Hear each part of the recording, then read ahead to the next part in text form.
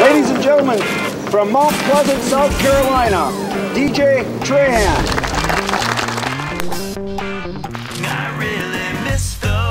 I'm a big Sister Hazel fan. They're pretty much just a good old-fashioned rock and roll band, but I like guys like Edwin McCain. I know the guys from Hootie and the Blowfish, so I grew up with them, and I know those guys that actually live in Charleston, my hometown, so I listen to them some, and I listen to a wide variety of everything. I personally didn't like math because I think anybody that uses calculus is either a NASA physicist or a calculus teacher. If I worked in a business or an office, I can promise you that you're not going to be using calculus.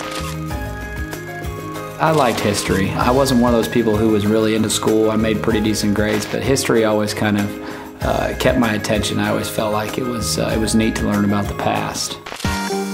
06 Southern Farm. It was a big week for me. I was struggling that year. I wasn't looking like I was going to lose my car, but I was on the borderline. I was on the bubble, and it had been a frustrating year. I just had a great week and put it all together and played some really solid golf. Once you win out here, you've proven to yourself that you can do it. Maybe a toss-up between like Goonies or Caddyshack. I'm a huge Goonies fan. I don't know why. I always loved it. You know, Caddyshack, I feel like I can tell you every line. I think reality TV is the most ridiculous thing in the world, so no, I don't watch it because there's absolutely nothing real about it. It is the fakest, most put-on thing in the world. Some part of me wishes that America would not get sucked in by it because it is just horrible. Every now and then I get sucked in and I watch it for about 5 minutes and then I go, boy, this is ridiculous. This is the farthest thing from reality I've ever seen in my life.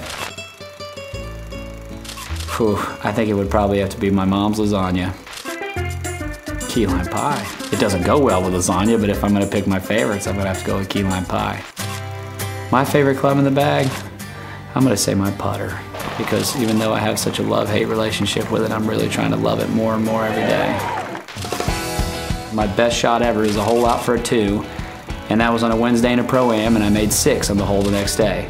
So I tripled my score the next day when it counted, but I made a 2 in the Pro-Am, so how's that for your best shot ever?